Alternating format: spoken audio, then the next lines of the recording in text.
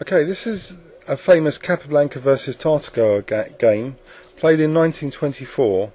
It was featured in Chernev's classic book, The Most Instructive Games of Chess Ever Played, and it had the theme of Rook on the 7th rank.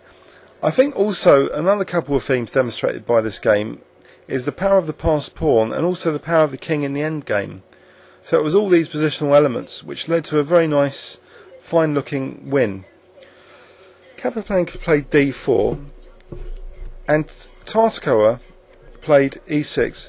Tartakower, by the way, is the source of many interesting chess quotations. He also is the author of 500 master games of chess, so he's quite an interesting character in his own right, almost as well known as Capablanca in his own ways. Capablanca played knight f3 and Tartakower played now f5. So with this move sequence, the more dangerous Staunton gambit is avoided, and Tartakower is just playing his Dutch defence setup. The Dutch defence, in particular the stone wall, hasn't got a particularly good reputation nowadays because of all the holes it can create on the dark squares.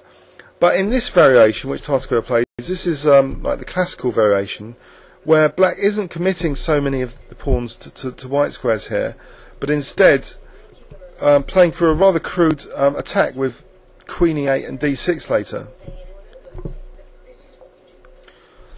This fianchetto seems quite natural though, and now we have the queen e8. Capablanca though is quite calm in this position. He plays queen e2, perhaps with the idea now of e4, which is quite thematic against the Dutch. Knight e4 was played. Capablanca welcomes the simplifications though, and he doesn't even mind his pawns being doubled. So his pawns get doubled here, and then he plays a4, possibly with the idea of dissolving this isolated pawn with a5 now. But here Tartakower perhaps overcommits now. He doesn't yet another exchange, so we really have plummeted into a simplified position straight out of the opening. So we have a knight versus a bishop here, but this isolated pawn would seem to be, Nimzovich would seem to be licking his lips here because of this isolated pawn, in theory. But white drums up play, and this pawn doesn't seem to be that significant in this game. Other factors become more significant. Tartakower targets it now. Now we have Capablanca again playing for this e4 idea, which he now plays. And after this exchange, so black's accepted 2 pawn islands, and white's now got 3 pawn islands. There's also this potential now after g6 for white to undermine g6 with a later h4, as we'll see. But first Capablanca solidifies his position a bit with g3, just in case there's a rook f8 threat. But it also vacates g2 for his king, as we'll see, which he now uses. So the king's vacated, which allows the rook to swing across to h1 now. So we've got this reserve plan now of h4, h5 coming up. But this is interrupted briefly with this d5, which invites further simplification. Black really hasn't played to blockade this pawn, which perhaps maybe he should have done with c5. This further simplification means that the real weakness now on white is this potentially backward c pawn, which Tartakower manoeuvres for with this rook f6 now to play rook c6 to attack that. But Capablanca is still ruthlessly pursuing this h pawn undermining, which would also give the rook now scope for reaching the 7th rank, and the king rather unfortunately can't defend h7 easily here.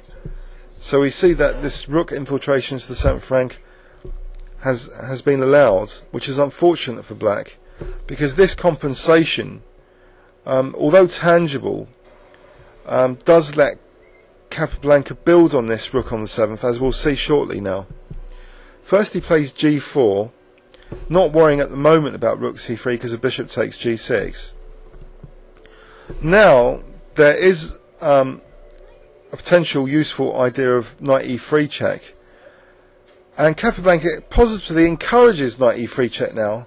He lets black solve an apparent problem of this rook apparently being tied to the g6. So this is a very surprising move now from Capablanca, allowing knight e3 check and then knight f5, which will protect the g6 pawn and allow black to carry on with this gobbling of the c pawn.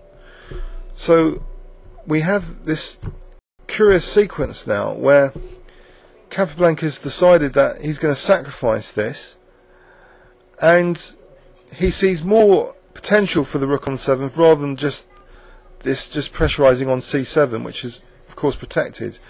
He plays a brilliant move now, just king g3, sacking not just this pawn but, as we'll see, yet another pawn here, because he's obviously seeing rook f3. So he's now playing g5 to really get this king infiltration going. So black now is temporarily material up, but after this sequence, white's got one of his pawns back. Now he's got a huge pass pawn here, fantastic king, and the rook on the 7th stopping black king from coming out. So white's virtually winning here. Black has to play passively now and just observe as pawns start dropping off. This g7 pawn is now immune. Black can't take, because this ending will be totally winning for white, just taking there and king c6 and just queen the d pawn, doesn't even have to go for the a pawn. So this is now lost for black. This is completely lost ending. King d6, rook c2, d5, rook c7, a nice bridging move. It's all technique now. This d pawn is enough. White doesn't even have to worry about this a pawn. And after this, black's had enough and resigns. So there are at least 3 major themes there. If we quickly rewind to this brilliant pawn sack scenario. So white built on the rook on the 7th here with king g3, just sacking this pawn. So emphasising his pressure, building on the pressure, building this passed pawn, rook on the 7th, and this king infiltration. It